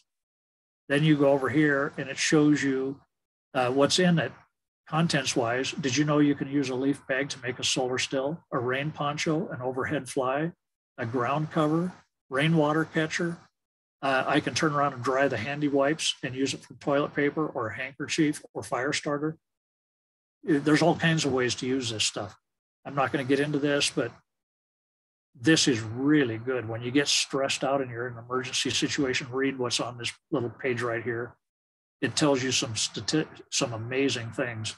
Your mind is your greatest survival tool. And at any rate, this will be somewhat self-explanatory, and do's and don'ts in an emergency. This is all in this kit. And I'll make all these available to you guys. You can make your own, and some families were giving them out as Christmas presents. And all I have to do is have 3 of these in storage per person. They cost me like $7 a piece to put together. And I've got 24-hour food supply with fire starter that's waterproof and everything else. And if you don't have a sealer, you can put it in a gallon Ziploc baggie, heavy duty. And here's what the survival instructions look like. Shows you how to make a solar still, shows you how to communicate SOS. It tells you about dry wood, how to figure out north, south, east, west with sunlight during the daytime, how to build shelters, how to signal, things of that nature. And I'm going to, because we're on such a tight time leash, I'm going to slow down a little bit. I still have a half hour. But at any rate, does anybody have any questions at this point in time? Yes. Dave, this is Lana from Sheboygan. You and I and Heidi have been on a Zoom call in the past, which was great. You are a wealth of information, and I feel like I could listen to you for months. Would you possibly be willing, if there were some things that we wanted to go in depth further on, would you be willing to focus in on a couple of those things and really dive deep? Yes. In the future? I would be happy to. I actually have dozens of PowerPoint presentations I've put together over the years, and I have lots of references, and I drill down on like alternative energy for home or seed saving. I mean, there's just so many different angles people can go on, and there's a lot of experts out there in some of these fields, but yeah, that'd be wonderful. We would really, really love that. I don't know if there are specific things that the participants today have heard that they'd really like to dive deep on, but maybe we could take a survey and see if there's some things more in the future that we could pick your brain on. You're just awesome. Yeah. One of the things that I will tell you that is an absolute passion of mine is, besides a lot of these things, is that the mobile ready, foot level mobile ready, be backpack ready. And to me, if you're that way, you can throw it in your car and you know you've got the essentials with you. You got your water purifier, you've got your magnifying glass long after. And by the way, I didn't tell you this, but the magnifying glass, one of the reasons why I like using that to start a fire, if I've got a book of matches and I've got 20 matches in there, if I'm lucky and the wind doesn't blow it out or other things could happen, I might be lucky if I can start 20 fires. But with a magnifying glass, instead of using my matches up first, I use a magnifying glass if I've got the opportunity every time to save every match so that when I really do need it at nighttime and there's no sunlight, I can start a fire if I had to. So, see, it's fabulous. Yeah, and part of what I want to tell you is when you have gasoline, propane, any of these fuels, don't just use them because they're in an emergency. Act like it's your last resort and save them for when it's urgent and you can't use sunlight or something else. Anyway, that's a critical point. So, thank you. Hey, quick question. Susan's wondering if you have a YouTube channel. I don't, but quite frankly, I'm looking at, we've got a website that I haven't populated yet, but we have tons of information that I'd like to get on there and show a balance and an approach. My thought is live abundantly today, prepared for tomorrow, inspired by purpose or empowered by purpose is our motto. So live abundantly today. Why not put in an edible landscape, for example, fruit trees, orchards, berry bushes, edible plants, edible flowers, things that can save our lives or we can eat or whatever in hard times. Do it now while we can. And every year, like last year, I have 13 fruit trees, apples, pears, mainly because we're in a real cold climate, so we can't grow peaches. I picked 1,400 pounds off of my trees last year. I couldn't do it at any rate. So we gave most of it away, but in pinch times or whatever, fruit is nature's sugar. It's nature's sweetener and so forth. And it's amazing when you get off sugar. And I went off sugar for a year, didn't have any added sugar whatsoever, just had fruit, stuff like that. What a difference it made. So at any rate, you're going to have square foot gardening class coming up. You can use, and I'm going to show you some stuff real quickly. Medicinal plants are one of my priorities in storage. Oops, sorry about that. Here is companion planting, sustainable practices. Did you know that corn requires a huge amount of nitrogen, but if I put nitrogen fixers in there like beans around the base, they supply nitrogen to the corn. This is called the Three Sisters method. Then I can grow squash and so forth out the base here. What a power tool. This is what pioneers used to do when they understood this. This generates nitrogen fertilizer for corn that takes a lot. So I get corn, beans, and they work together to support each other. This is a real cool sustainable practice. So there's just somebody's yard. But once they get the bean seeds and they learn how to harvest their seeds, they've got a real sustainable practice here. Here's seeds and things that I harvested out of my yard: sage, cardoon, parsley, onion seeds, garbanzo beans. I mean, there's raspberry leaves, raspberry tea, leaf tea kind of a thing, onions. And this is at a fair we were doing up at Ricks College, but so many cool things you can do. Seed saving is absolutely regenerative. It's renewable. And if you don't have seeds, I highly recommend you get them while you can, because they're going to be harder to get moving forward, it looks like. And if you get seeds in a can, carrot seeds, for example, I graduated with a horticulture degree way back when, initially. And carrot seeds have a viability lifespan of sometimes 2 years and so forth. Other seeds like wheat sometimes can last for decades if it's stored right. And at any rate, another thing that we've done, and this is not my house, but I've got some of these things where we can set them up. I can start plants with electricity. This requires electricity right here. This does not. For years, I started my plants in my kitchen window, and I put little shelves in front of my kitchen sink here, and we'd start the plants in there in December for tomato plants, for example. And I'd put them in my solar greenhouse in February. Anybody that knows anything about the area where we live, it's one of the coldest places in the nation, in the continental United States. Other things you can do by putting in, I wish I had time to get into this. I just don't. But if you take straw bales and some glass doors or whatever, put it over top, you can extend your growing season where we're at out by 2 to 4 months with no electricity, no heat or anything, just doing something this simple. This is what we call a cold frame. It doesn't have heat or anything like that. Here's one that's built where you can pop the lid and ventilate the heat when it starts getting too hot, like right here. But you can start jumpstart certain plants that you can transplant out in your garden when the last frost is past. This is just some ideas. Here's some examples of where people had square foot gardening. They raised the beds and then they made little frames that would go in here, and they could throw plastic over it like this. And when it's going to frost at night, it can make your garden grow longer. See the snow right down here? These cold frames have green plants in here. And there's more to it. I wish I had time to get into this. You can absorb heat energy during the daytime and get it to store up inside the frame in your corners, like painting a 1 gallon bottle like these guys here, flat black. Put them in the corners. They absorb the heat during the daytime. They radiate heat at night before it freezes. These things have to cool off. You can take little mini greenhouses, stick it over plants you're trying to jumpstart when the frost might get them. Oh, I could tell you some cool stories of things I've done just with stuff like this with 5 gallon buckets and how fast plants can grow. This is just some ideas of ways of putting things together and growing herb gardens or vegetable gardens, things of that nature. If you're growing green beans on the vine kind of a thing, or peas or things of that nature, they have something to climb on here. This is square foot gardening method. Really quick idea. These are some of the fruit trees I've got. I've got different varieties, a bunch of them. And I mean, these things get loaded, and there's ways to do more natural pest control. This is a greenhouse I put together. This is March 4th, 2001. This is years ago. This is March 25th inside. I was doing strawberries I was going to transplant out there.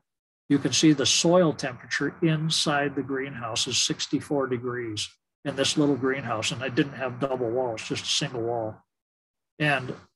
But it's stunning. Look at the snow slid off the front end here. And this is my greenhouse in the winter. This is in this when I first put it in before I actually tested it out.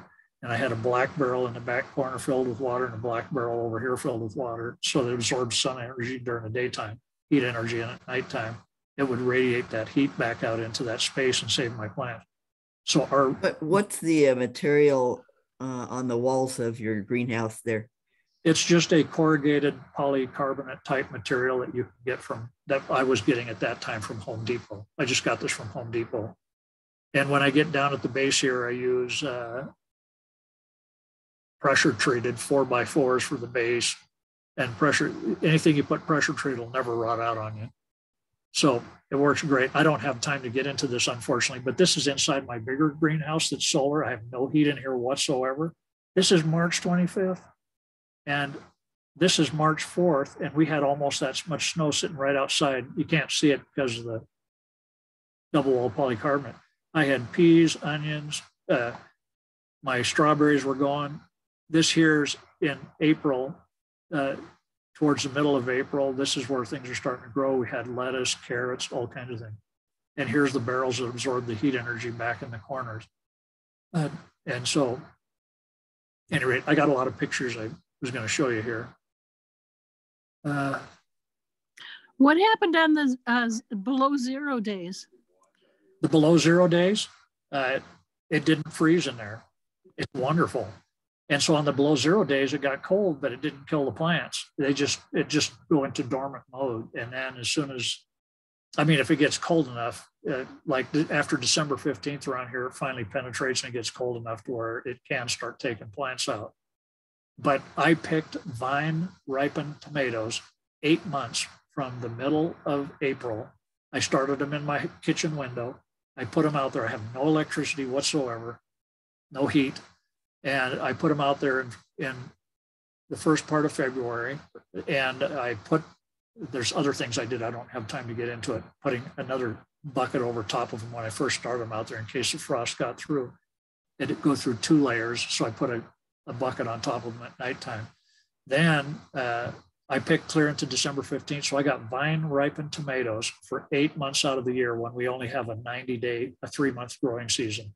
Then I picked the green tomatoes and I could put those in storage and I could slowly ripen them up and I could get ripe tomatoes all year round out of a greenhouse that has in a cold climate like this. So at any rate, let me look at the time here. I'm going to go through this very quickly. She has a lot of good information in her book. Categories of sanitation, human waste, separating the pee from the poo kind of a thing is absolutely essential if you're in hard times. Blended together, it can be a bigger hygiene disaster, but separate, they both can become benefits. Urine can be used, for example, as a fertilizer. If you dilute it down, it's sterile unless you've got some kind of a sickness, urinary tract infection or something. But at any rate, human or personal sanitation, personal hygiene, bathing, laundry, rodents, pest control, and built up garbage like right here. How do we get rid of it in difficult times? Here's a 5-gallon bucket with a lid, and you can go down and buy these lids for less than $10 or about $10, and you can put on a 5-gallon bucket. You've got a solid waste, like for poo or number 2 or whatever. If you want to wash your clothes, washboards like they used to in some type of a container or a way to take a spit bath or be able to heat hot water up. I used to do this when I was up on the farm living in Canada as a kid. Rodent control, Pest control, there's so many options. This isn't even doing it justice. But when you do let's go to the next one here because this gets more into it. Toilets and supplies. You can take your toilet in your house, and I'm not going to get into this much right now, but if you have leaf bags, duct tape to hold it down, you can put your go solid in here, number 2 in here. Put your urine, what we used to do as kids, number 10 can out on the porch. Women have a different way of doing it, and that's using this device down here called a urination, or sorry, I'm getting this. At any rate, this device here can be used to extract the urine so you can separate the two while you're using the restroom or whatever. As the solids build up, you add kitty litter, a little bit of soil on top, sand, organic matter, peat moss, things of that nature. You can put a little tiny layer on top until this is almost full. You pop the lid open, you take the bag out, stick it in a 5-gallon bucket so it doesn't rip apart and fall on the floor or something like that. Take it out, and there's a way to dispose of it. And I don't have time to get into how to do that. It's very simple, but it's very powerful. These are some things that are recommended when you run out of toilet paper. You can use handkerchiefs, you can use pieces of fabric or whatever, and cut in pieces. And when you use it, you can dispose of them. And we used to do it when I was growing up. We used to wash baby diapers because we didn't have disposables. There's whole books out on that, where there is no doctor, where there is no dentist, or 2 books that are great. Another one is the toilet paper book. What can you use? How do you deal with it? How do you recycle this and get it to where it's sterile and sanitary again? And so these are just some real simple, basic things, but knowing how to use it is in the book and fantastic. Some of these things, like female protection and so forth, when that's gone, what do you do? There's books out there that'll tell you how to get that type of information. But these are some basic things that you can have in a get rid of human waste mode. Some of the sanitation supplies that you can, or hygiene supplies that you can incorporate as well. Hydrogen peroxide, again, rubbing alcohol. I don't have time to get into all these in person. I'm just giving you some ideas. Ziploc baggies. There's reasons to use that and ways to use those. Shampoo, soaps, hand sanitizer, just some of the basic things that we see here. Feminine supplies are going to be really important. One of my favorite things to have is a washcloth towel, and then use a solar box cooker to go out. And when I get done washing them by hand, I can put them in there to completely sterilize them. And I mean, it kills all the bacteria. Once you can pasteurize water, purify water when you get it up to 160 degrees. And I've read different things on it, but for 10 minutes, it'll kill almost everything in there. The big thing is if you can get your fabrics, your cloth, your materials, your baby things, your toothbrushes, your toilet paper, recyclable toilet paper, you put it in there and heat that up. And oh my goodness, what a blessing that can be. So at any rate, I didn't want to wipe out all our time here.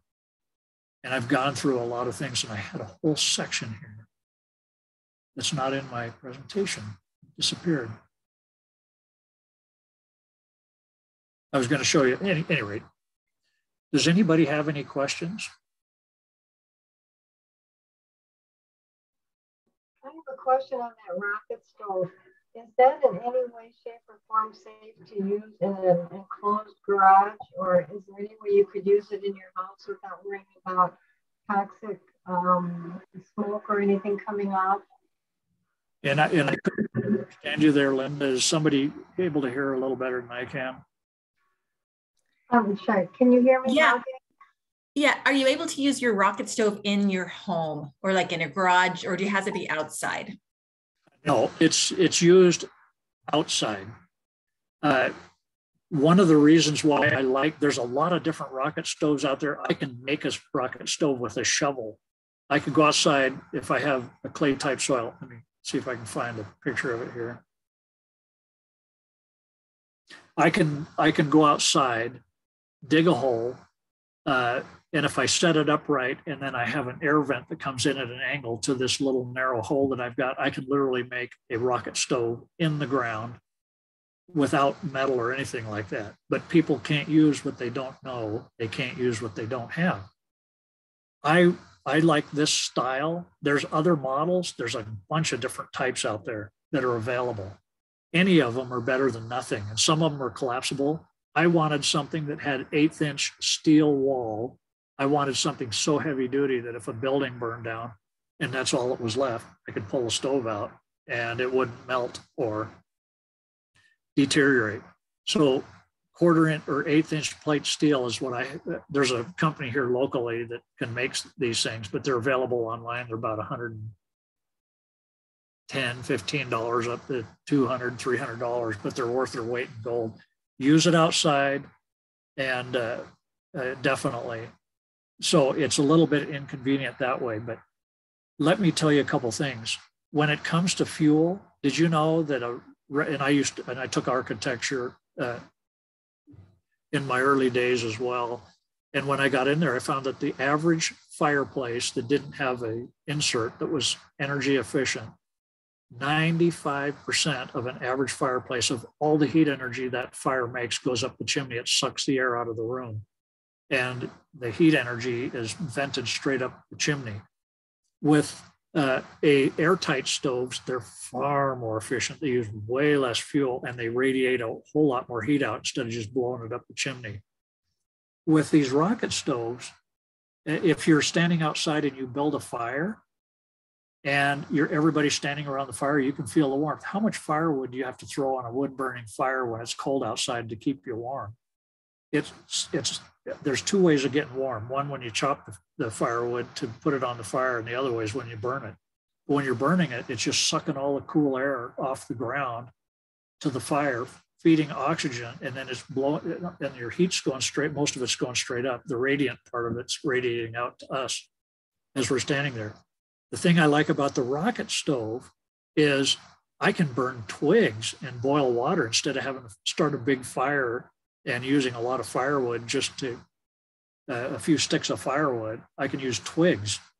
It's so much more efficient. And I can be out like a pioneer walking across the desert with a hand cart. If I had one of these things here, instead of having to gather a whole bunch of firewood to keep us warm and to cook or whatever, I could light a fire with just a few twigs and boil a quart of water real easy, where it would take me a whale of a lot more on a regular fire. So one of my favorite tools, we gave these away for Christmas presents to our kids.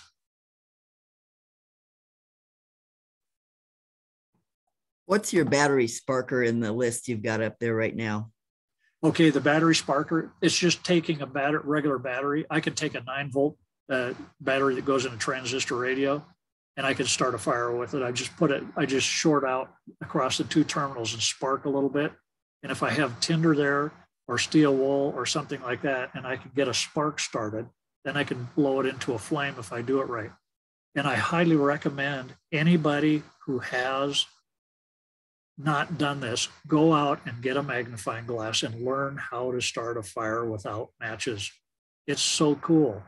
You can start a glow. It doesn't poof into flames a lot of times. You can get it. You have to learn how to collect dry materials and so forth. The same thing with a spark igniter or a sparker, just using a car battery as a spark source to create a spark that you can start a fire with. So if I have a battery and a piece of wire and I have some dry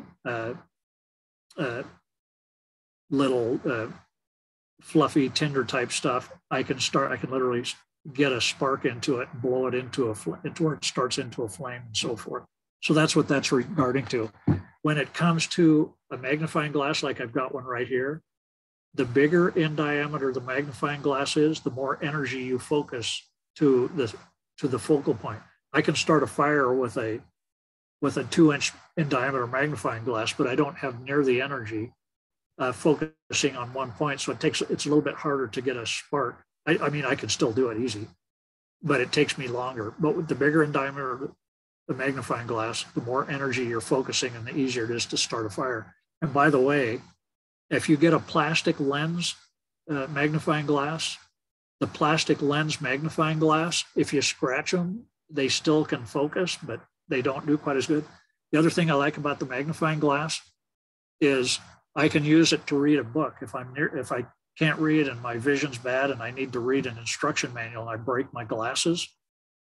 And by the way, in first aid, that's another thing I recommend. Have a backup set of reading glasses or a backup set of glasses so that if you break your glasses or something happens, you've got that capability. But I can use a magnifying glass to read where my glasses are gone or missing or whatever. There's a lot of things you can do with them. I like glass lenses, but I make sure that when I carry it in my backpack, that I have it inside of a sock or something that's going to give it a little bit more protection. So I don't want to drop it and break it if I can help. So the glass is great. They'll last forever as long as you don't break them. The plastic's nice. If I drop it, it doesn't break. And by the way, one last quick thing here. Does anybody on the call or on this meeting today know how to start a fire with ice?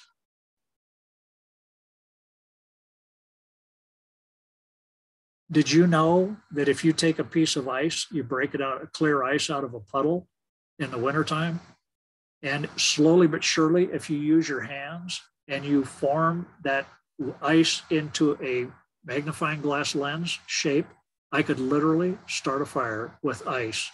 It's very hard and time consuming to do it that way, but I could literally use ice to create fire by turning it into a lens shape like a magnifying glass. You can't use what you don't know. You can't use what you don't have. There's stuff in nature that's all around us.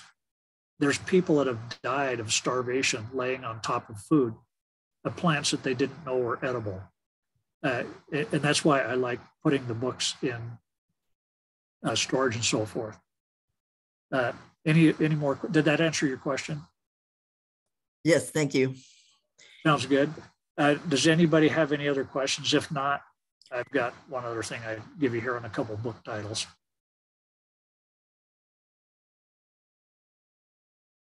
Okay, I'm going to give you a few. Let's see how much time we're almost up here.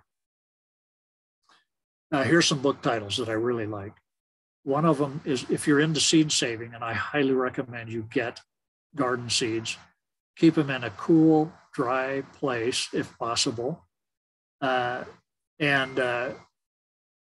you're storing your seeds, get the book called Seed to Seed. And I'll make this list available. I'll give you a book list of things that I like that are great reference tools, especially when harder times come,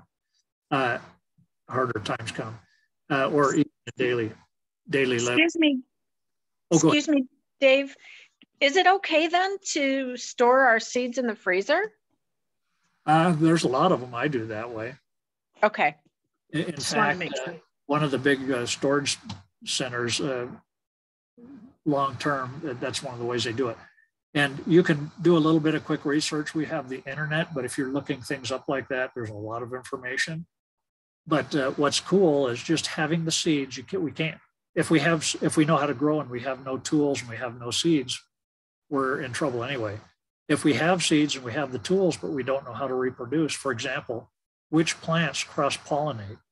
Which ones do I have to be careful that I don't cross-pollinate corn and come up with something different than what I started with, and now I don't have my original true to type anymore. By the way, I'll tell you this real fast. Don't buy hybrid seeds. They don't grow true to type, or they're potentially sterile or things of that nature. You want non-hybrid seeds, and if you get heirloom seeds, they're usually non-hybrid. They're not crossed in such a way that they will grow something different. I grew, for example, sunflowers, and they had great big heads on my sunflowers. I collected the seeds, and the next year it was a sunflower with a head this big, and the seeds weren't edible. And I was going, what in the world? And then I didn't realize it had crossed, and I came up with something that wasn't even going to produce anything that was food worthy, kind of a thing. So that's why I like the book Seed to Seed. It tells you how to protect things, how to cross-pollinate. Some things are self-pollinating. It gives you all that information. Another book that I would highly, highly recommend I cannot stress this enough. My number one favorite thing in health and in emergency times is water, water, water. Your body's many cries for water. There's a scientist that did research for 20 years, and they drilled down in his book. You'll see the whole story. It's a stunning story. When he got done, he went out, and it's called Your Body's Many Cries for Water. And the other book that he wrote is called You're Not Sick, You're Thirsty. They're worth their weight in gold for inspiring people to start drinking the right water levels and why to do it, and so forth. He said, and he claimed in there, that half of all the diseases that people would get, half of them would be eliminated if people just help their cells to operate. Oh, I wish I could drill down on this. And you saw the pictures I showed you, those 2 blood samples, 24 hours apart. What happens when you're not getting enough water sometimes? It's stunning. Any other questions? I have 2 questions in the chat. How do you store your books? Good question.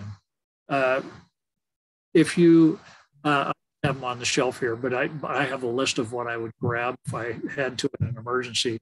But one of my favorite things, and I'll tell you this right out of the gate here, I didn't get into this either, but if you have sealable buckets and you have to store stuff, there's a whole nother level of information here, but things of that nature where you can put them out in the rain, your house is burning down and you don't have anywhere to go, and all of a sudden you're out in the middle.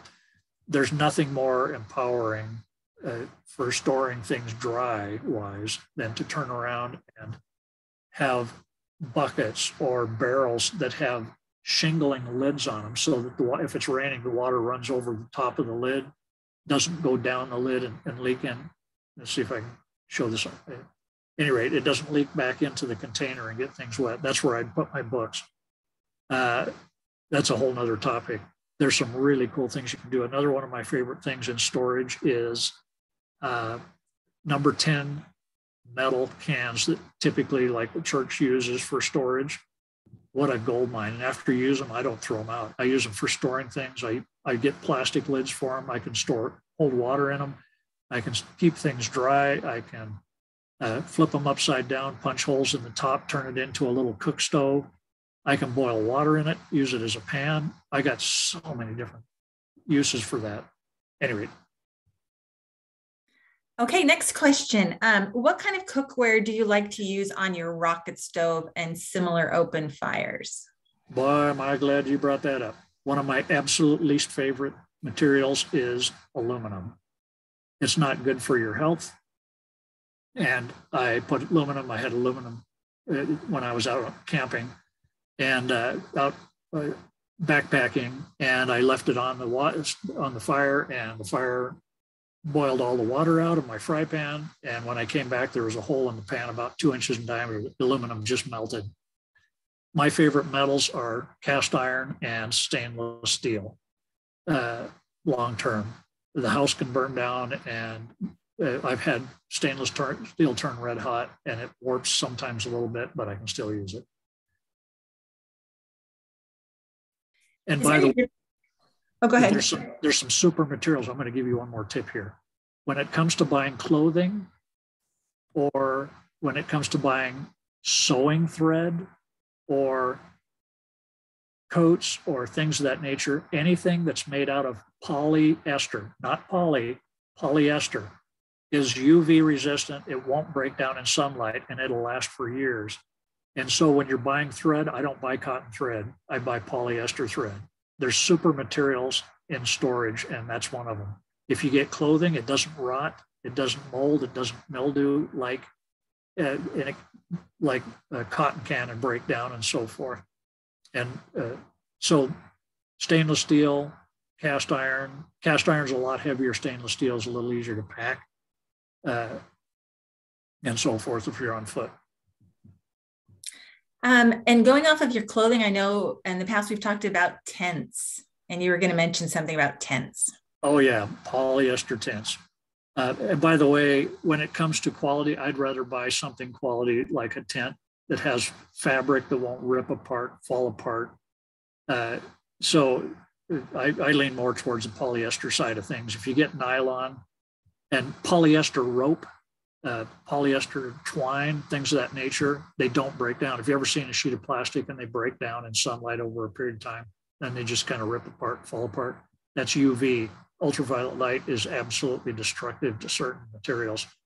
So when it comes to tents, that's one of the critical things.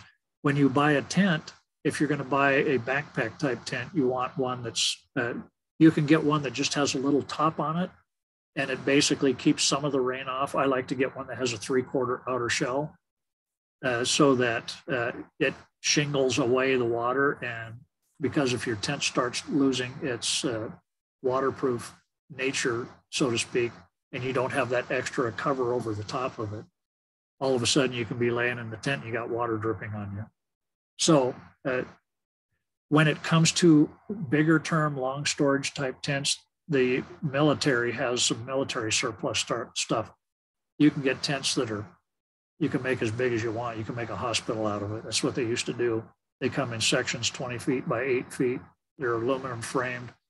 That's a whole nother discussion. But when it comes to tents, the material is critical, and then get a heavier fabric grade, not something that's so lightweight that you can almost stick your finger through it.